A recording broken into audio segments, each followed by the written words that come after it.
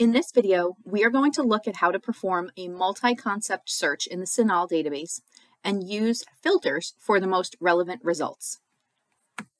The CINAHL database allows you to use Boolean searching, which provides a lot of control over your search, and that is very valuable when you're searching through thousands of articles for the best clinical evidence. The term Boolean refers to the three connecting words and, or, and not, which we can use to create relationships between keywords.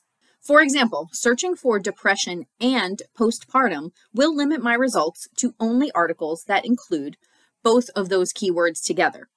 Searching for depression or anxiety will expand my results, and I will see articles about depression in many populations, and I will also see articles about anxiety in a lot of different populations.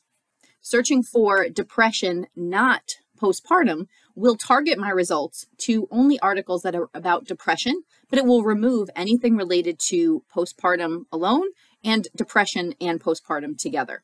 And as we search in CINAHL in this video, you'll see more examples of how these connectors can be used to craft an effective search. We can get to CINAHL from the library homepage at library.pace.edu by clicking on the Databases tab and then C for CINAHL. We're now on the page with all of the databases that begin with C, and we can scroll down and click on the link for CINAHL. On the main search page, we will see three search boxes. For searches with more than one concept, we want to use a separate box for each term. Let's say that we are searching for articles about using telehealth or technology tools to improve outcomes for young adults with type 2 diabetes. Before we start searching in CINAHL, we want to think about what the main concepts are to select the ones that we will put into the search boxes. So the most important terms are diabetes, adolescence, and telehealth. In the first box, we can type in diabetes. And in the second box, we can type in adolescence. And notice that the boxes are connected with the AND Boolean operator, telling the database to only return articles with both of these concepts. And then lastly, we'll type in our third concept of telehealth, again, connecting with the AND operator. And we can click search. So we have 34 results with all three of those concepts connected. But what if there are articles where the author used a synonym for those terms and not those terms exactly? They wouldn't appear in these results. So we can use the OR Boolean operator to add potential keywords and expand the number of relevant articles. So for each concept, we can add related keywords.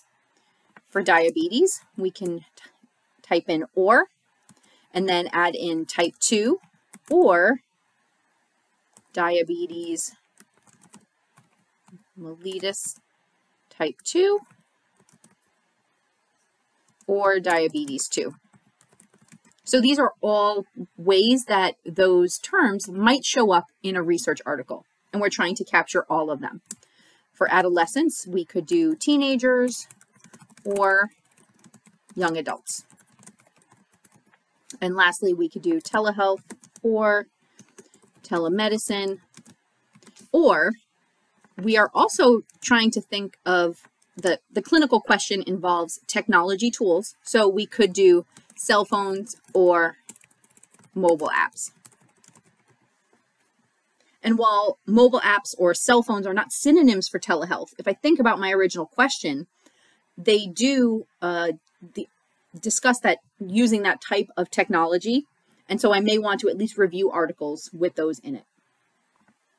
And before we click search, two more strategies we can use with these searches are called truncation and quotation marks. So with truncation, you can shorten a word and replace the letters with an asterisk. This tells the database to bring back results with any form of that word. So for example, I could put an asterisk at the end of cell in case the article talks about cellular phones. I could also put it at the end of app, take out the S, and hopefully that would capture articles with application or apps. Again, we're looking for articles that might have been missed by not using the exact synonym. And then quotation marks can be used to be more precise with our phrase keywords. So for example, the phrase young adults without quotation marks might bring back articles with the word young in paragraph 1 and adults a few paragraphs later. And then this impacts the overall subject of the article in a negative way for my needs. So if I put it in quotation marks, I will get articles that only have that back as a phrase. So I've also gone in and used quotation marks on diabetes mellitus, cell phone, and mobile app. And I'm going to click search. So now we have 100 articles in our search results. And again, that's because we have expanded the potential keywords that could be available in the articles in our results. So the last operator we haven't looked at yet is the not operator. It can be helpful, but it's not always applicable to many searches. For example, I could click the plus sign to add a new search box and drop this down and select not. And I could include the word video here, which would exclude any of these 100 articles that has the word video in it. If I search, it has removed about 8 articles, but those are 8 articles that I don't have to look through if removing video is applicable to my clinical question and helps me narrow my focus. Before we start really digging into the articles in our results, we can use some limiters on the left side to just remove some articles that we know won't be useful. So we can start with the date and limit to 2019 for the past 5 years. And this will make sure that we have the most up-to-date information. And now we're down to 50 articles, but we know that they're very recent. The full text checkbox seems like it would be helpful to bring back articles that I know are the entire article, but I'll explain later why that might not always be helpful. And in this case, checking off the box for academic journals doesn't do very much for our search because there's only one magazine article. But let's say there were 10 books, there were 35 magazines, maybe there were 55 clinical reports, right? I can check the box for academic journals to limit to just those and remove those other extraneous results. Another thing that sometimes is helpful is geography. If I know that I would like only articles that are in, say, the United States and Europe, or am I interested in other regions around the world? Another way to use the limiters is before we do our search. So I can click on Advanced Search, and I can go back here, and there's a few more options that are not available on the left side. For example, I can check off English language. I can also check off peer-reviewed. And peer-reviewed articles are articles that have gone through a special editing process in which experts in that specialty area have read it in order to check for problems with the methods or the analysis, and then provided feedback to the author to update. You're not limited to using peer-reviewed articles unless your professor says so. However, those may be considered more authoritative because they've gone through that review process. I can also check off articles listed as or categorized as evidence-based practice.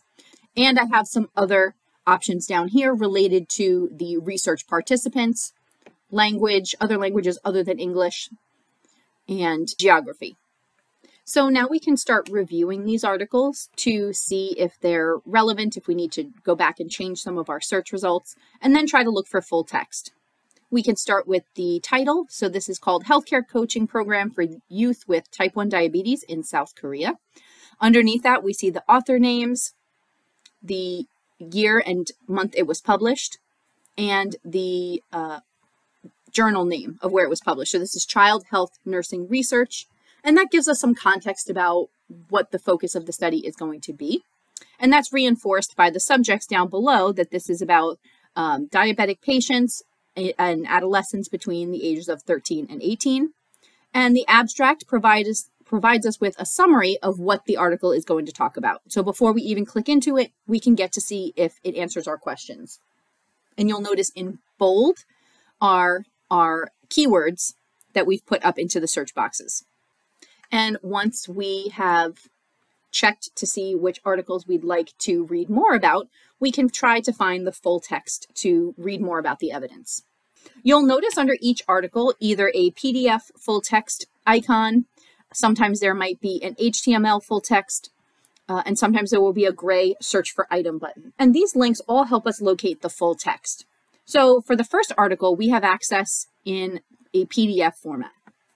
The PDF viewer helps us to see how the article looks in publication. And this is helpful for being able to see the distinct sections of the article, see the abstract, and see what it would look in a journal.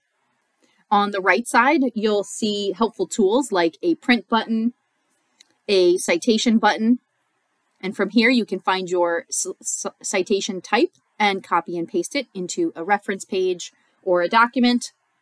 We also have an export button if you're using a citation manager like EndNote or Zotero, and also a permanent link. So this is the link that you would want to use to get back to access this article because it includes our subscription information and our password information for this database.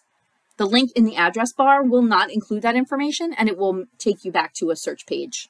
And there's also a print and download button right on the PDF viewer. For articles with the search for item button, the database will either try to locate the full text in another database or on the web and link you out, or in this case, it will take you to an interlibrary loan link. In this case, we don't have full text of the article, and you would need to just click to this link to request the article through our interlibrary loan service called Iliad. So it is going to fill out the article request for you, and then you can click submit, and you would receive a copy of the article to your PACE email in a few days. So these abstracts that are in our database are a good reason why using the full text button might not always be valuable. If we had checked that box, this article would not appear in our search and we wouldn't know to request it through interlibrary loan. If you need an article immediately, that is when checking the full text box is the most helpful. And now you might be asking yourself, why couldn't I just put diabetes and adolescence and telehealth combined together in the first box and use the first results that come up? And that could work, but we have to remember that we're not just looking for 4 or 5 random articles, we are looking for the best evidence. So creating a search like this may take a couple of more minutes and considering our limiters and the relationships between words, but we know that we are getting evidence that is most relevant to our clinical question. And once you start collecting articles from this list that you would like to keep, you want to consider putting them in some type of spreadsheet or a document. So you could consider a spreadsheet like this one where you collect the database, the date found, the citation, a summary of the article, and then comments that will help you remember why that had the best evidence. Or you can sign up for and use the folders in an EBSCO account. So you can click on sign in, click on sign up, and then fill out the form to create your free account. Once you're signed in, you can click the blue folder next to any article and then go up to folder, and you'll see in the articles on the left side, you'll have a list of the articles that you've saved on the page. And when you're crafting searches like these that can be a little more complex, you can also save your search. So click on search history underneath the search boxes. And you can select to save any of the searches that we've done, but the most recent one with all of our keywords, combinations, and our limiters would be the best. And then you can click Save Searches. We can give it a name and then click Save. And that will also appear up here in our CINAHL folder on the left under Saved Searches. And from here, I'm able to retrieve the search or edit it.